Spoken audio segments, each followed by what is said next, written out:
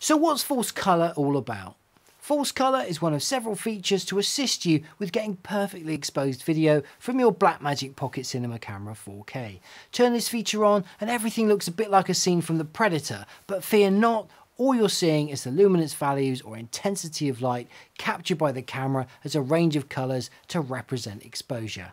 This helps you not only gauge overexposure, but gives you reference for skin tone and underexposure too. So without further ado, may I present false colour.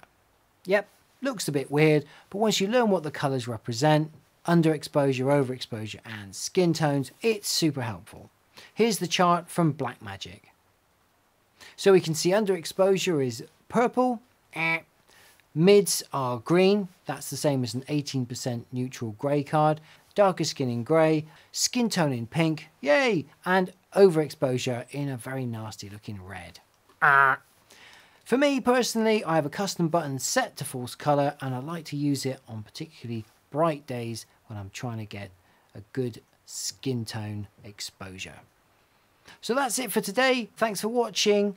Do comment, like and subscribe to the channel and I look forward to making new content for you very soon. I'm Adam Loretz from the Filmmakers Workshop saying bye for now.